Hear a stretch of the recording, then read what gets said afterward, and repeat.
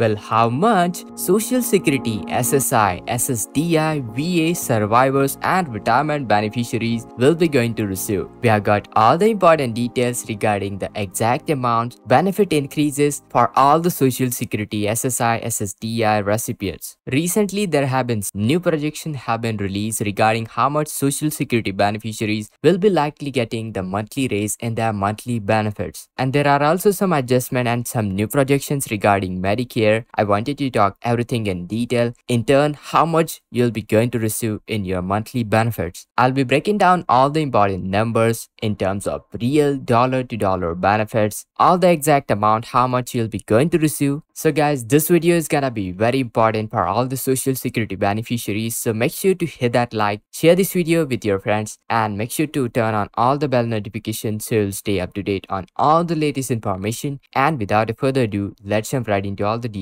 However, quickly before we start, let me show you the Social Security July benefit payment schedule, the exact dates, all the key dates. Alright, so on to the 1st of the July, you'll be not going to receive your July SSI checks. Instead, those will be coming in one day early, that is on June 30. So mark your dates. All the SSI recipient mark 30th of the June for your SSI checks, July SSI checks to arrive. The next important date is the 3rd of the July. Typically, all those Social Security recipients will receive their payment on July 3rd of the month. Please check out 3rd of the July. It's a Monday, completely normal day, no holiday. So do check out 3rd of the July for your Social Security payment. Next one, we are talking about those group of beneficiaries who receive their payment based on their birth date. So if your birth date falls between 1st to 10th of the month, then do check out 12th of the July for your benefits. If your birth date falls between 11th to 20th of the month, then be sure to check out 19th of the July for your benefits to be deposited. If your birth date falls between 21st to 31st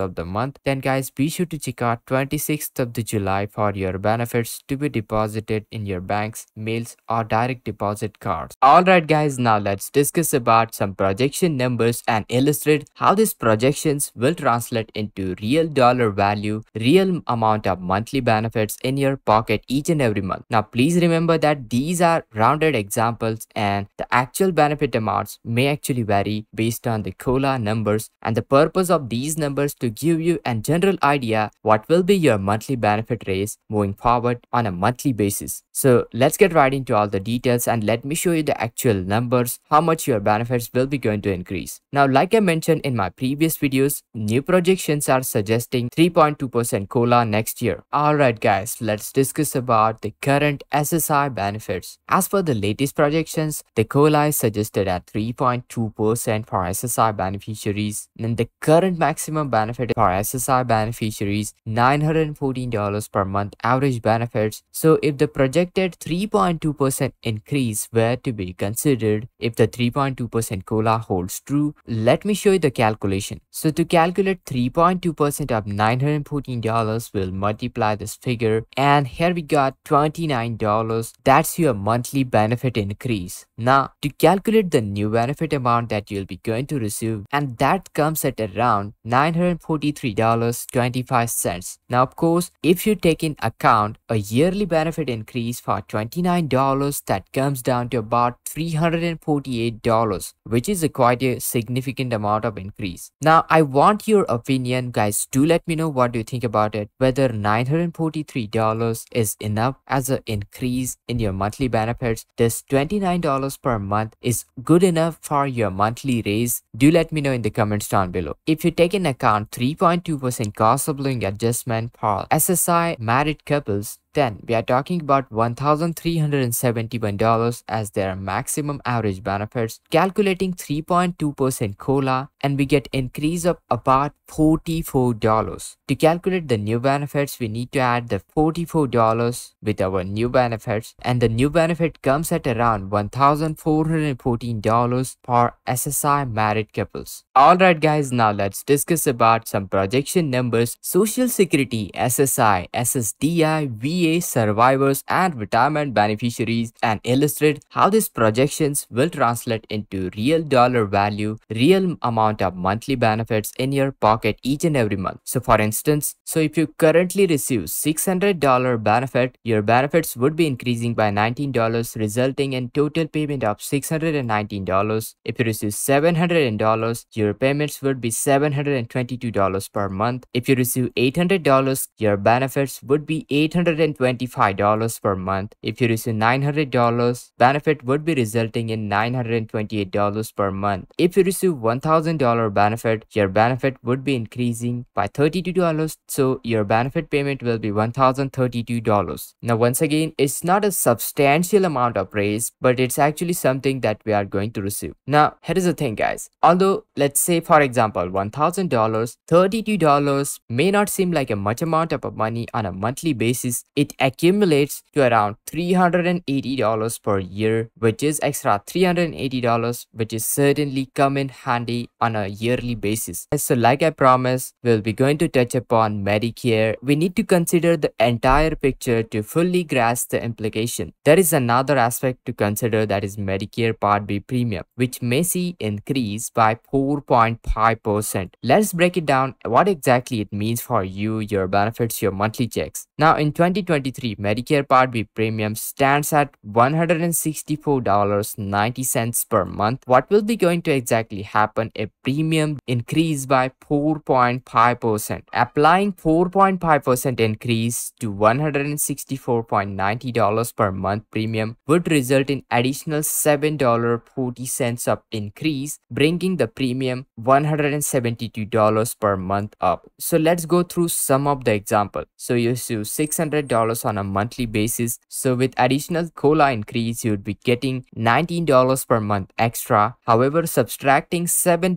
Medicare Part B premium increase, now you left up with only $12 on a monthly increase. Not so cool. Even those group of people receiving $1,000, their increase would be $32. Subtracting $7 from it, it will provide you additional $25 per month. Those who receive $700 benefit, you would see about $22 raise as per the COLA, but taking the Part B premium, your monthly increase would be reduced to just $15 per month. Those who receive $800 benefit would see increase of normally $25 per month. Medicare Part B premium reduces to $18 per month increase. Those receiving $900, your benefits would be increased by $28 on a monthly basis, but taking off the Medicare Part B premium minus $7, and you would be left up with just $21 increase on a monthly basis. So as you can see, cost of living adjustment may bring some extra money, but again Medicare Part B takes a significant portion of the money. Like I said, these are the projections. Nothing is yet set in stones. However guys, the great thing about SSI beneficiary is that you are enrolled in the Medicaid, not Medicare. Therefore, you don't need to worry about Part B premium, as these deductions won't affect other beneficiaries. However, it's one less thing that you should be concerned about, why we should consider the projections when they are not set in stones. Well, here is the deal. As we move closer and closer to the deadline for the final numbers to roll in, the projection becomes more and more accurate because we get more and more data points, additional data, and the pictures become clearer and clearer. These projections will help us understand the direction where the things might be heading over to. I hope you found this video helpful. Make sure to hit that like, share this video, subscribe, and this is Kedar from How to Guys. See you in the next video.